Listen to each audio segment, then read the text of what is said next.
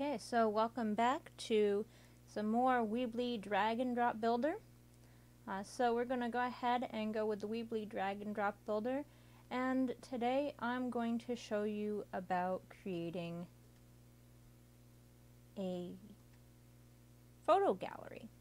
So I'm going to go ahead and add a new page called Photos. Okay. Alright, so you see here my new page, Photos.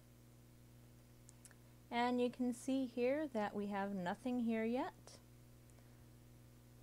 In the drag and drop builder, you have several sections here.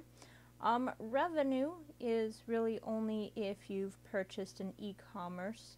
Multimedia is where you're going to find things like slideshows, videos. So under the photo gallery, see photo gallery here, I'm just going to hold my mouse over it and drag that down. You'll see I can upload multiple images. Alrighty, so I'm just going to put a couple images in there. Let's see here.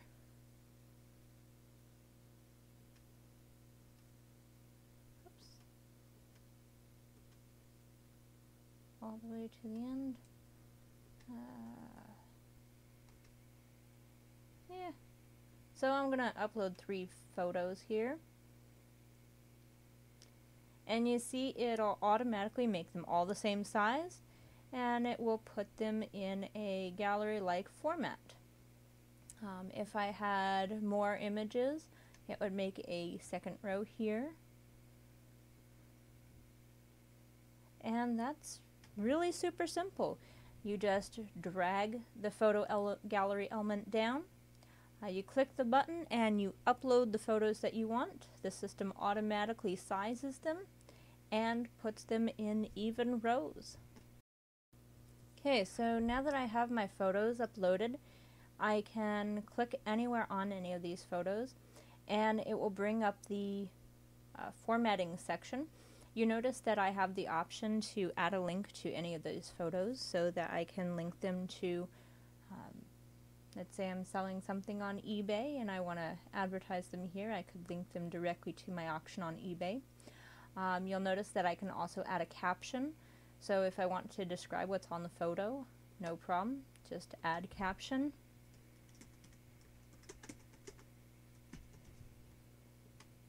Okay. If I want to delete the photo, I can go ahead and do that.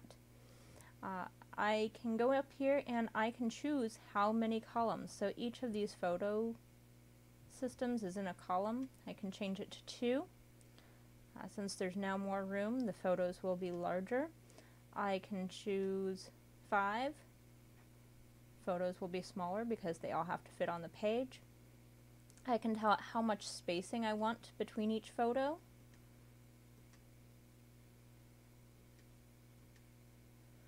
And I can tell if I want a border, so a thick border, no border. And I can tell it if I want them squares or rectangles. So each of these images, pretty super simple. I just dragged and dropped the photo gallery element down, clicked the upload button, selected the photos from my computer that I wanted to upload. If I didn't find all the pictures, I can always click Upload New Images. The system lets me go through my computer and select new images to upload, and it'll just add those photos in. I can customize how the photos are laid out, and I can say how, if I want another row of photos. So let me show you real quick. So I've got 2 rows. You see how close they are together. I can say how much space I want up here and down here. So if I have a photo gallery on a page and then I have a paragraph of text below it, or above it, I can add some extra spacing between the photo gallery and all the text. Alright, thank you, and join me next time for some more drag and drop.